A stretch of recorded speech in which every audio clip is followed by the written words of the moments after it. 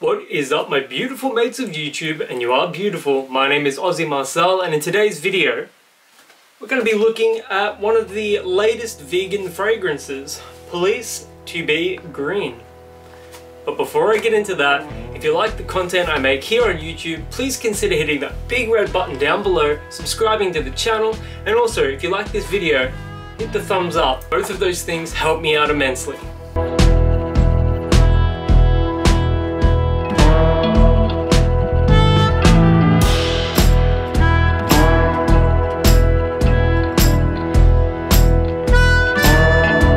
Now, I've only smelled this fragrance one time before, and that was back in February. I can't really remember too much about it, except that it smelled similar to CK1, which is fresh, clean, citrusy. Okay, so here's the packaging. And yeah, green motion, eco-designed fragrance, consciousness into perfume. So I really admire that. I love the sort of ethos here, and I'm going to be opening it up. I kind of like how plain the packaging is, like that bare cardboard look. And here's the fragrance. The Police bottles are a love it or hate it affair. I kind of like this. It's like very lightly tinged green. And yeah, this should be promising, and there's a little skull here as well. I dig that. Okay then, let's have a spray. Atomizer is solid.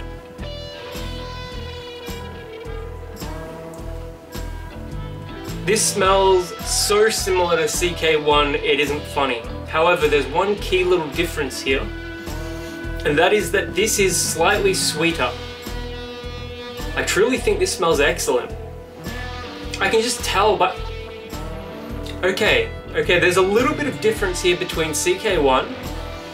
It is a touch sweeter, and there is this slight baby powder note to it as well. It's very fresh, very clean, citrus forward, and I get a hint of like fresh apple. I'm talking like tart Granny Smith apples. And I also get that, yeah, those citrus notes front and center.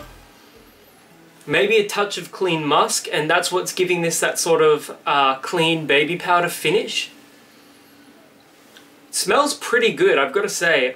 If you are after a CK1 that is perhaps a touch more feminine, and I only say that because it's slightly sweeter with that slight baby powder note, this may be the fragrance for you. Now, I picked this up for $29 at Chemist Warehouse. However, I have seen it on sale for $19, and I would recommend it more at the $19. I just really wanted to pick up a bottle of this and give it a review, so the extra $10 doesn't really mean too much to me. But if I were you, I would try and get this at the $19 price. I think $30 for this is, you know, it's almost a bit of a stretch. Having said that though, I often find that you're paying a premium on environmentally friendly and vegan products.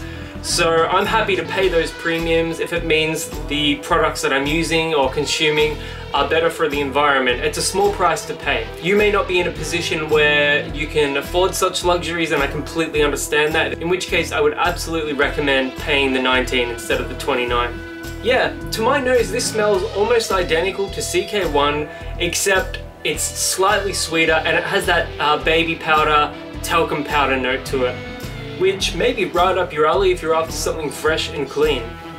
I've got a good idea that this is going to perform better than CK1 just because of that sweetness.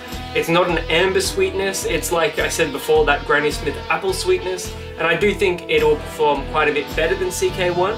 I wouldn't use this as an air freshener like I do CK1, just because that's a lighter fragrance and I think it just smells better out in the open. So if you're after a fresh and clean scent, Police to Be Green may be right up your alley. I think it smells great. You may be a little different, but if you've ever tried Police to Be Green before, let me know in the comments below. And until the next video, my name is Aussie Marcel, and I'll catch you guys around.